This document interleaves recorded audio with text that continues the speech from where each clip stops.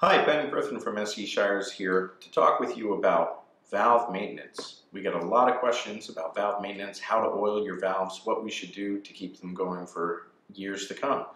We have a saying here, oil is cheap, valves are expensive. Oil your valve. Oil your valve all the time and it will perform the way it was new for years to come. I have here both a rotary valve and an axial flow valve. Let's start with the rotary valve. That's what most people are familiar with. I have three different kinds of oils here. I have a light rotor oil, I have a bearing and linkage oil, and I have a tuning slide grease. These are the SE Shires oils. These are our bespoke designs that are provided to us by Joe Hetman of Hetman Products. The first one that you're most familiar with is the light rotor oil. This is a synthetic oil. You should do this every time you play. Every time you play. Every time you play. Just take the instrument, do a quick squirt down the slide receiver, just work it back and forth. That's all it takes. We actually recommend that you oil your valve after you play as well. Oil doesn't just lubricate the valve, it also drives out any contaminants that are in there, and it drives out water as well. You can also remove the tuning slide, which was easily done here, and you can do a little squirt down the neck pipe as well. That helps you get to a different part of the valve. As you do this, you're going to find what works best for you. Some people like doing it down the neck pipe, some people like doing it down the slide receiver. Every 2 to 3 days, you should be oiling the bearing. The bearing is actually what the valve rotates on. There's a spindle back here that the stop arm connects to. There's a little gap between the top of the valve bearing and the stop arm.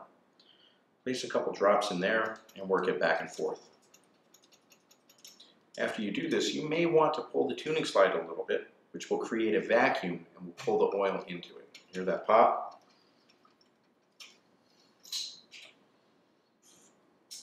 Additionally, you can take off the cap on the rotary valve and true bore valves.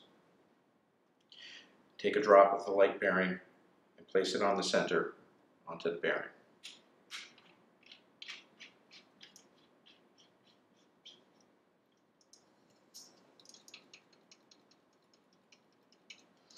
I like taking a drop of the bearing and linkage and putting it on either side of my lever.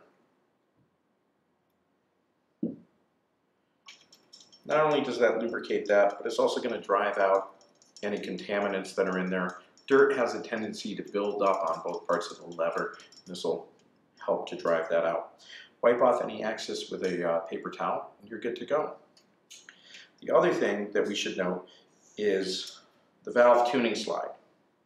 The nice thing about the Shires and Hetman oil products is that lighter viscosities break down the heavier viscosities. That does mean as you transport your instrument after it's been oiled, if there's oil in there, it's going to start to eat away at the tuning slide grease. And we see a lot of stuck valve tuning slides that haven't moved in years.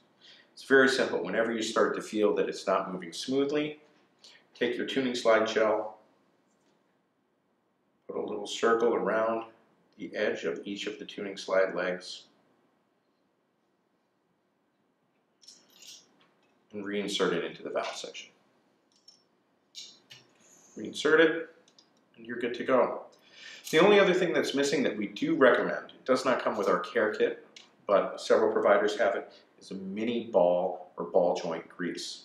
That you're going to want to put a drop on each of the mini ball joints here and work it back and forth. That's going to keep those from wearing out. Taking a look at our axial flow valve.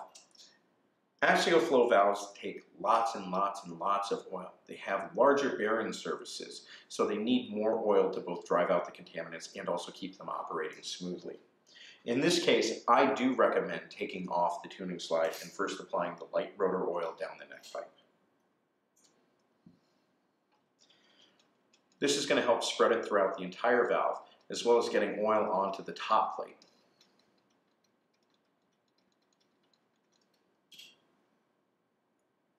It's really kind of impossible to over-oil these things, so if you have any doubts, go with a little bit more.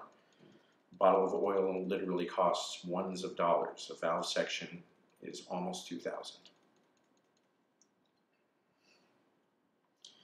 Then taking our light bearing and linkage, we put it again underneath the stop arm at the bearing plate. You can create a vacuum again with the tuning slide. Will help draw that oil in. If you do use the tuning slide to pull the oil in, make sure the lever is depressed when you push the tuning slide back in. Otherwise, it will push the oil out. You can put a little light rotor down the neck pipe receiver as well for good measure. As I said, it's impossible to over-oil these things. So it's better that you have too much than too little. What do you do if your valve gets sluggish? That can happen either from a lack of oil, or it can happen because tuning slide gel or a heavier weight oil is on the valve. In those cases, we recommend flushing the valve with a lighter oil. You don't necessarily have to use a synthetic one to do the flushing. You can use something light, even Alcas, blue juice, or anything. Just push it out. Push out that oil, break it down, and then re-lubricate with whatever lubricant you've been using. We recommend synthetic. If you have questions about this or anything else, please give us a shout. info@seshires.com.